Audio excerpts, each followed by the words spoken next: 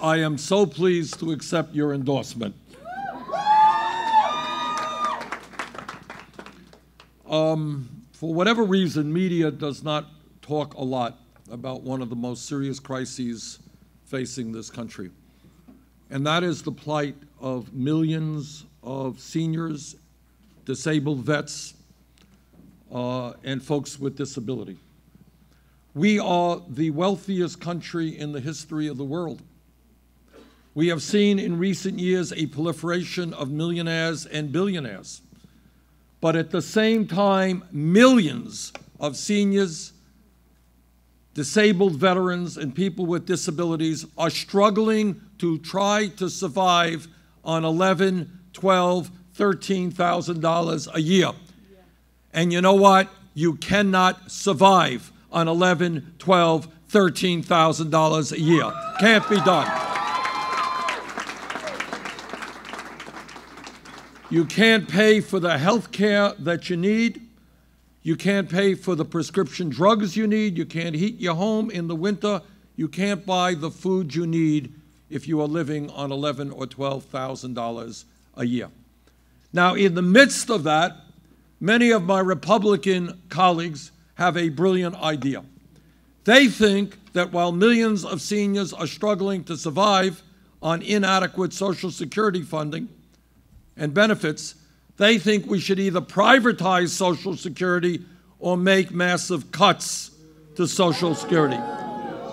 Now, can you imagine somebody talking about cutting Social Security on people who are trying to get by on $11,000 or $12,000 a year? That is crazy.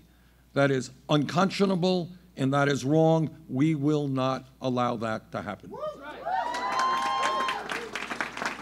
So this is what I say to my Republican colleagues in the Senate and the House. No, you're not going to cut Social Security. You are going to expand Social Security benefits. A great nation is judged not by how many millionaires and billionaires it has. It is judged by how we treat the weakest and most vulnerable amongst us. Our parents and our grandparents raised us. They built this country. We are not going to turn our backs on them. Now, the simplest and most straightforward way to deal with Social Security today is a very, very simple principle. And that is to understand that right now we have somebody making $5 million a year, somebody making $118,000 a year. They are both contributing the same amount into the Social Security Trust Fund.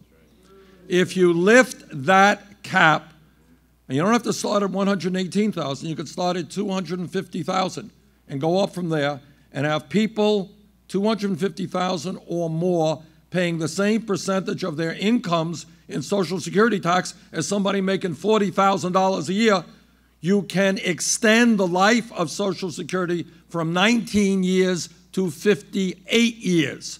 Number two, you can significantly raise benefits for seniors and disabled vets who are earning less than $16,000 a year.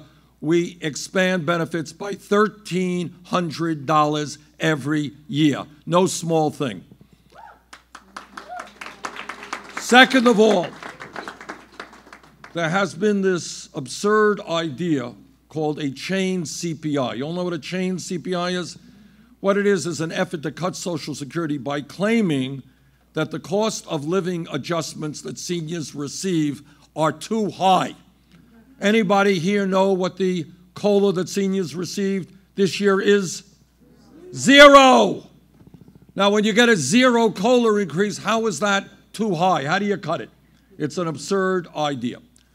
So what we are going to do is have a segregated index for seniors, really looking at what seniors' expenditures are, which are disproportionately higher for health care and prescription drugs, meaning they need more than general inflation accounts for.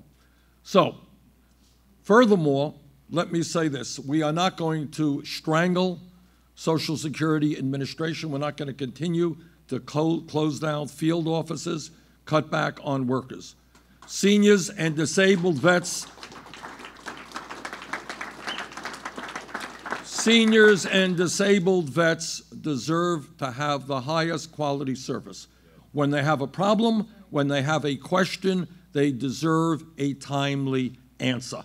And that means we need to have a well-staffed, well-trained workforce in Social Security.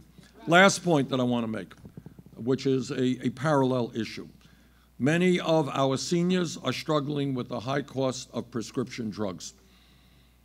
And I have a long history of taking on the pharmaceutical industry, and together we are going to end the ripoff of the American people by the drug companies who are charging us outrageously high prices.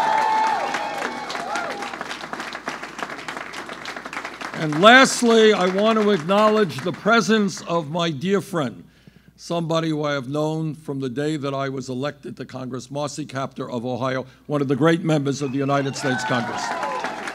Okay. Thank you all. Thank you all very, very much. And let me just thank all of you who are working for the Social Security Administration. I know that these are hard times.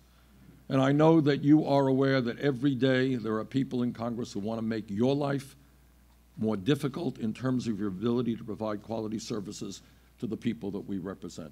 So I thank you so much for hanging in there, and I very much appreciate your support today. Okay.